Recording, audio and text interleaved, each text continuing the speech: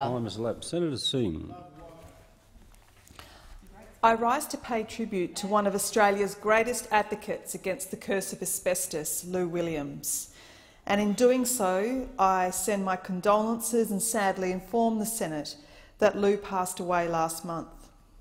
She never gave up, and she has left us a great legacy. Lou fought for the many Australians with an asbestos-related disease for decades. Her father was killed by mesothelioma at the age of 54. It took 8 months. Lou fought her battle against mesothelioma for 14 years. She underwent major surgeries to remove tumours. She endured regular sessions of heavy chemotherapy. She kept saying her story was only one of thousands of stories out there where families have suffered and have been torn apart by this insidious substance. Australia, of course, has one of the highest rates of mesothelioma in the world due to the high rate of asbestos use in the country for many years, and the number of people being diagnosed with asbestos-related illnesses will not peak until 2020. Since 1980, there have been more than 13,000 cases of mesothelioma diagnosed in Australia. It is estimated that more than 25,000 Australians will die from asbestos-related diseases in the next 40 years.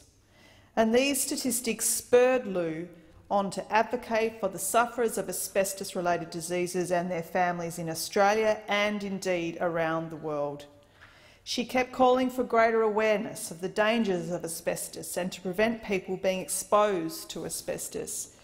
She was a persuasive voice for the Asbestos Disease Foundation of Australia, ADFA, the Australian National Director for the Global Ban Asbestos Network, and also worked with the Asbestos Disease Awareness Organisation in the United States. She was the embodiment of compassion. If there was someone, anyone, anywhere in the world who was suffering from an asbestos-related disease, Lou found them and reached out to them. She was the heart of an enormous support network with friends all over the world. She was heavily involved with the establishment of the Australian Government's Asbestos Safety and Eradication Agency, implemented by a Labor government, describing it as, and I quote, "the ultimate and very important step in asbestos safety and eradication for Australia, and also leading the way worldwide."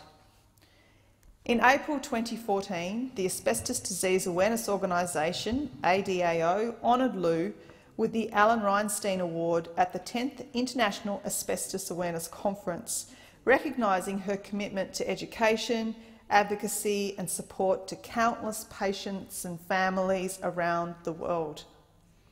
In 2015, Lou's family paid for an experimental immunotherapy drug known as Keytruda.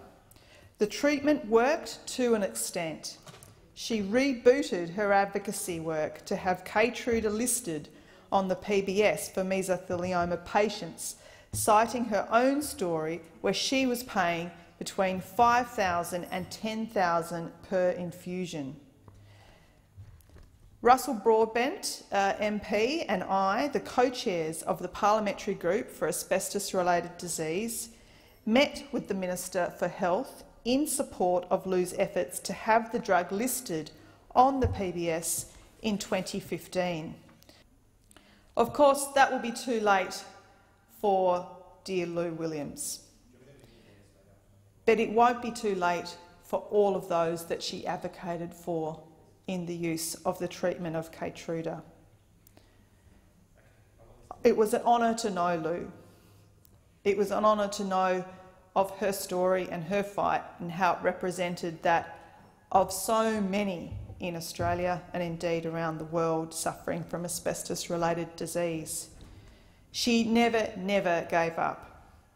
We will miss her and her fighting qualities every day in the battle against asbestos-related disease, but like her, we will never give up. My sincere condolences to Lou's family. Rest in peace, Lou Williams.